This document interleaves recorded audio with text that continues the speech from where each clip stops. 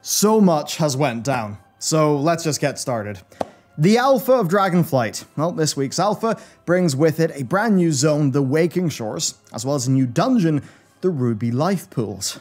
Also, the first iteration of the revamped Mage talent tree, and most of the Paladin ones, minus Holy, then 2 revamped professions, jewel crafting and leatherworking, plus a big update to Dragonriding. So yeah, compared to last week, this is a pretty juicy build and there was a lot to see. Now, right as you land on the Waking Shores of the Dragon Isles, you're pretty much slapped with this Jade Forest meets Gorgrond on steroids kind of vibe, complete with, of course, all of the modern, tech, the high-fidelity art that we've, of course, became used to with the art team over the last few expansions. Honestly, it's kind of amazing. It's a big, vast return to core Warcraft. And I've been streaming live in this channel.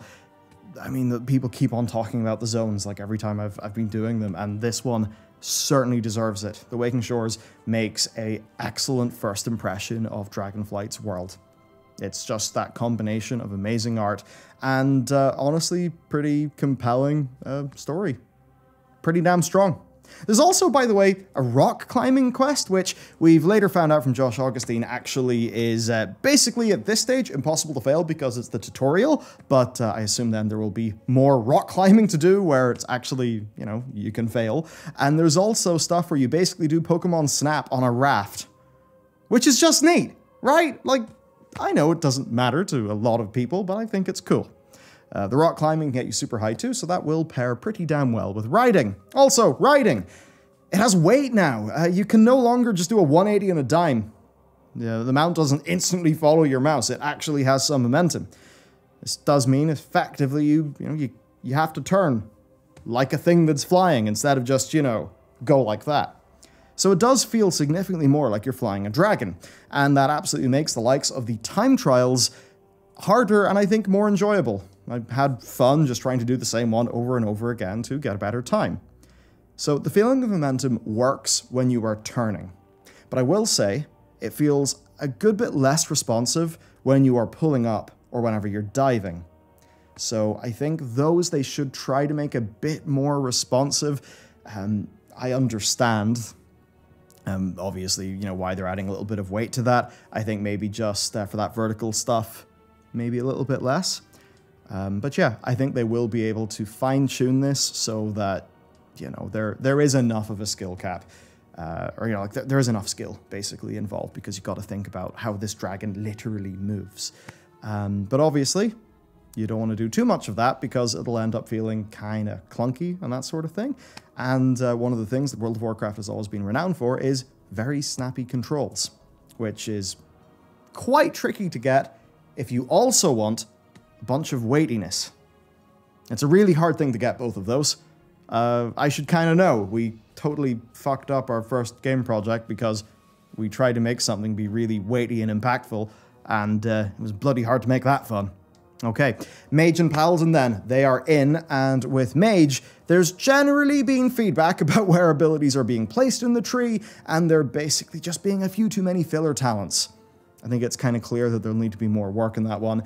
I've yet to properly jump in though, so I'll leave that for now. But we do have experienced Paladins on our team, so for the Paladins, they're decent, but with a few disappointments. Certainly, if your prot, your shield no longer generates holy power, and I think that felt a bit weird to people. But anyway, with Ret, there's quite the potential for quite a few different builds, but it still seems like there's going to be a single target build and an AoE build and not a lot of overlap. Now, Ret is also not getting any big new buffs or debuffs like a few other specs have, so that, paired with having to kind of choose between single target and AoE, means there's a few viability fears. But that being said, there's also some new and interesting sounding abilities and builds. Like there's one that's very consecration focused that makes consecration feel like less of a filler ability. There's then Path of Ruin. It's a new optional replacement for Wake of Ashes that functions as a spender rather than as a builder, on a much shorter CD as well, with practically the same damage and effects as Wake. Now, of course, without the holy power generation of Wake, you'll maybe need to pick up some more holy power generation through your other talents because you want to reduce your downtime and smooth out your rotation. Then, there's a promising and fun-sounding AoE Consecration build, which, I mean, it's quite something. So, Consecrated Blade makes your Art of War, procced Blade of Justice, also put a consecration on that target, but that consecration is separate from your main consecration, meaning you can have 2 consecrations up at once.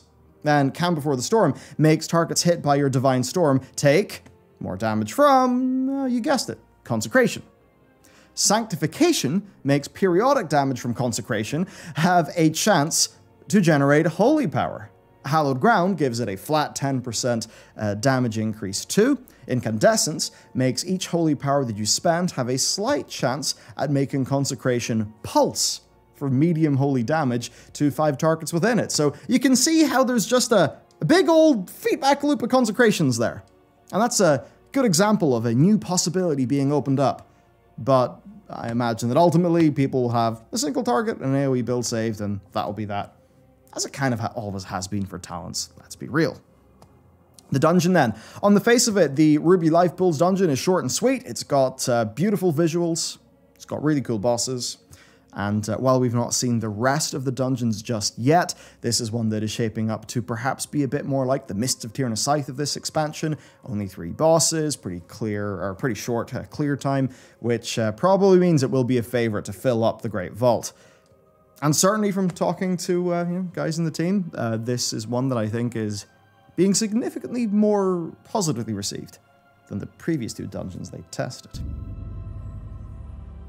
Well, in addition to the revelation last week that Hearthstone's Refam would be making their way into Dragonflight, in addition to both Reno Jackson and Finley Mergleton receiving updates, yet more Hearthstone characters are being spotted on the Dragon Isles. This is kind of neat. So after we land on the Waking Shores and make our way to the first expedition camp, we come across an NPC called Cariel Rome. And that may just seem like a random name of some random NPC to most players who are wholly unaware, but to those who are aware, it's kind of a big deal because she previously has been unique to Hearthstone, a character that has never existed inside World of Warcraft. Hearthstone really has an almost never-ending plethora of really cool, interesting, lore-rich, and core Warcraft-feeling characters that are just unique and fun, right? So I think with Blizzard adding increasingly more characters over from Hearthstone to WoW, it feels like they're adding some of the Warcraft into World of Warcraft, which is nice. You know, much of the community, including us, have been kind of saying for the longest time that Hearthstone is where the soul of World of Warcraft was at. It especially felt like that at a time where Shadowlands was doing its thing, but thankfully with 9.2.5 and a bunch of what we've seen from Dragonflight so far, World of Warcraft feels more Warcrafty, and that's a good thing. So, if these additions continue throughout Dragonflight and beyond, then we actually could be in for some great brand new lore, some fun new characters. Now, of course, I am assuming here that that means that their Hearthstone appearances, they're only like in the Hearthstone canon, and I'm sure that their backstories will share loads of the same details, but Hearthstone, of course, is way more crazy. You know, the mean streets of Gadgetzan, that's a bit of a what if, right? So I doubt that the Hearthstone appearances will be canon, but who those characters are, I mean, they should still act how they act, right? So it'll just be new stuff in WoW. I think that means they can use Hearthstone as a fun ground for experimentation and creating some characters, and the winners can, I guess, make it over to the big main game, which is neat. There's been quite a bit of discussion as to who is representing the Green Dragons in this new artwork that was data mined in the most recent Dragonflight Alpha build. The question is it Marithra, the daughter of Ysera and current sort of de facto leader of the Green Dragonflight, or is it Ysera, somehow back from Ardenweald? There are many similarities and a few differences between who is represented in the dragon artwork and Ysera. So let's just examine this. The similarities then. The facial markings around the eyes, hairstyle, horn style, and moon diadem are very similar, if not identical, to those seen on Ysera's model and artwork. So that feels conclusive. The only aspect, though, that is noticeably different to Ysera is the armor. She is wearing a much more simple white robe, reminiscent of the Moon Priestesses and Tyronda's attire, and shoulder armor that is very different from the usual green ensemble that Ysera wears. It also, though, does greatly differ from Marithra's garb, so who knows. Now, moving on to potentially more evidence in favor of this actually being Ysera, there's a total of 7 new entries in the creature database for Ysera so far in Dragonflight Alpha, and only, well, one of them seemingly is an upres of her dragon form. But also there's been about a total of 30 new entries for Marithra in the same creature database. And if all of that wasn't enough, 2 new weapons have been spotted in the game files as well, seemingly named after Ysera. It's called Knife 1H Ysera and Offhand 1H Ysera. So, I don't know, does that mean Ysera could actually make her way back to the realm of the living somehow in Dragonflight? Maybe through the will of Elune, or via, as she put it, at the end of Shadowlands' great sacrifice.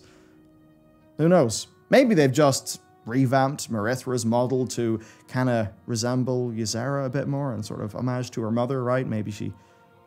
who knows, basically. But this is a convenient lead-in to some Elune story. Found early on in the Dragonflight Alpha data mining cycle a few weeks back, there were these new moon textures. One for the larger White Lady moon, and another one for the smaller Blue Child. So, could these play a part in a new Elune-based story in Dragonflight? Well, perhaps the two will meet again in a very rare and special Embrace event, as is a thing in the lore. Maybe it's something that's tied to the Winter Queen's gift being planted in Azeroth, perhaps? Maybe it's Ysera being lifted up from Ardenweald and back into life? Who knows? But in addition to the moon textures, there's also some interesting weapons that have been data mined too. 2 one-handed swords named Elune's Wrath and Elune's Fury. We haven't actually got the literal models though, just tooltips, so to be honest, we're all just kind of unsure of what these are even going to look like or how you're going to obtain them. Now, of course, you might remember the lore content we made earlier on this year, or perhaps it was the end of last year. Who knows? What is time anymore? But we were talking about, you know, the Blue Child, the White Lady, all that stuff. We were talking about the Eyes of the Earth Mother, short story, taking a mythological interpretation of that. And perhaps it seems that Blizzard are working something of these 2 celestial bodies in. Maybe that shows us that they plan to sort of continue along those lines. Which, I mean, in fairness, would be good, because I think the best way for them to explore lore that happens off-planet is through the mythology of Azeroth's inhabitants. That's how you make it feel grounded and feel core Warcraft. You know, not cold readouts from machines. They have their place, but I don't know, personally, I prefer it in an ancient Tauren story. Season 4. We have got Season 4 news. This time it is really many of the questions that you may have. Let's do them. Conduits. No new ranks. They are as is. You will not have to bother earning them again. And what's more, the 282 item level conduit upgrade item can be purchased with Cosmic Flux in the new season, and it requires 0 of the achievements. So basically, conduits, sorted. Legendaries? You don't need to worry. They're not getting a new rank, and they, I believe, are cheaper based on all the other changes Blizzard made in the past. As for currencies, Cosmic Flux will not reset for the season. Sand-worn relics will become bind on account, and Great Vault tokens will return, but sockets will cost 3 instead of 6 because the season will be shorter. What of gameplay then? Well, keys will be decaying 3 levels for the season, and the end of dungeon items will not be capped for week 1. And for the raiders, you can jump into Mythic on day 1 with Cross Realm being open from the start. Raids actually drop up to 2,000 Cosmic Flux, and Nathria and Sanctum will give rep with the Court of Harvesters and Death's Advance respectively. And gear from the Faded raids, of course, works with the Creation Catalyst, and it can be upgraded to Heroic or Mythic using the new item level upgrade items that we covered a while back that are being added for this season. Finally then, the Sylvanas Legendary Bow can not be purchased with Dinars, which is that new deterministic currency system that we also covered a little while ago for Season 4. It's another new experiment Blizzard are doing. But it and the Edge of Night weapons are going to have a higher drop rate. Blizzard also are doing a balance pass on trinkets and weapons. I believe the Inscrutable Quantum Device is finally being looked at. So, that's that. Who knows? Look, there's a part of me that wants to hop in and try things out, maybe even a few alts, because, as I talked about in stream a while ago, Man, I used to be all about having one of every class and playing them all and really trying to have that knowledge of everything. And I logged in and looked at Paladin talents a little while ago, and I thought, oh god, I've got nothing to say about this. And I realized I haven't properly played a Paladin in years because, well, just with the alt unfriendliness and everything, I've just played like one character at a time. I've played like 2 specs through the whole of Shadowlands. I'm crusty, I'm rusty. But that said, I can also feel the pull of Wrath Classic. So I guess, what will you do? Anyway, there you have it. Lots going on, and so far so good, to be honest, but as I said last week, it's going to be when we finally see Endgame and what the non-instanced content of the expansion looks like at Endgame that we'll really get a good feel for what this is going to have to offer. You know that, how they handle gearing, things like that. But still, I will be lying to you if I said that I'm not enjoying this period of good news. I absolutely am. It is refreshing, and hopefully it's the sort of thing that's actually going to continue. Also, by the way, quick little bump for our Patreon. It's, you know, it's June, or sorry, it's not June, it's July. It's almost the end of July, in fact, which does mean it's the end of Machinist Month, and I have a fair idea. A lot of you will probably like to get the axolotl pin. The axolotl pin is really, oh man, it's beautiful. And we swapped them all over to having hard enamel. I think they're coming out beautifully. And I guess the other update, this pin actually came in a batch of 4 months worth of pins, which essentially means that really within a week we should be 100% caught up on everything for Patreon. Now, that said, it could take from that point a week or 2 for everything to reach, but yeah, suffice to say, like 1,500 to 2,000 packages will be leaving the fulfillment center somewhere in England, I believe.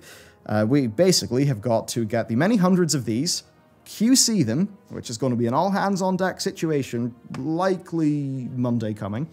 And yeah, once that's done, we wrap them all up, we send them to the distribution center, and then, bam, we get everything processed. Not gonna lie, it was definitely, we've had big old logistical challenges, and thankfully, with this shipment, all our stuff is actually with us. And we are, well, we're not on schedule yet. I mean, we're on schedule in terms of we have all the things, but we'll be on schedule of fulfillment pretty damn soon. So there you go. Oh boy. Digital things easy, physical things hard. You learn that the hard way. Anyway, if you want to support us on Patreon, of course, get all the awesome loot like the pins that our Game Studios art team are putting together. Of course, you know where to go, link down below. Anyway, have a brilliant week. I'll see you next time.